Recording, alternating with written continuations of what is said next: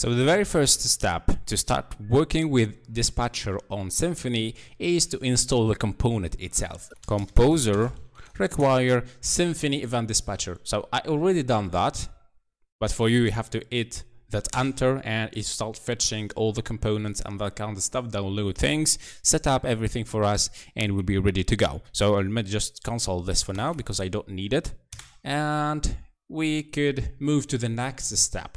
So we have some major players into this micro system inside Symfony. So the first player, let me just drag it right here, is the event. So this is our first player. So when event is dispatched, it's identified by a unique name. For example, it could be called like so. So let me just drag a text, and it could be called kernel response, like so. Okay? Which any numbers of listeners may be listening to. An event instance is also created and passed to all of the listeners. As you will see later, the event object itself often contains data about the event being dispatched. So right here we're having a naming convention about this event. So the unique event name can be any string, but optionally follows a few naming space conventions. So use only lowercase letters like so, as we did, number like kernel.response. Okay?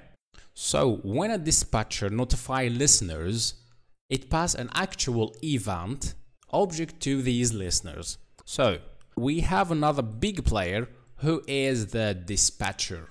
And as the name mentions, it will be responsible of dispatching specific or various events into or between listeners. So dispatcher is the central object of the event dispatcher system. In general, a single dispatcher is created which maintain a registry of all the listeners. When an event is dispatched via the dispatcher, it notifies all the listeners registered with that specific event. And finally, the third actioner or actor into our system is the listeners or the subscribers. So I'll call them subscribers or listeners.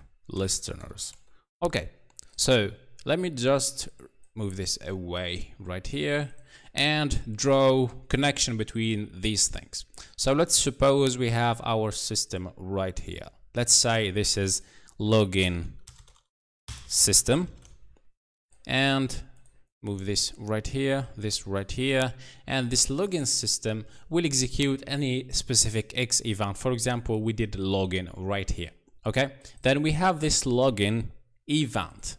Okay, so what happened here when this system processes this login event, then the dispatcher will be watching this one. So this dispatcher will notify all these subscribers that an event of type login event is being executed and initiated. So it happened that the subscriber or the listeners will react to this by executing any specific type of script that we tell them to do.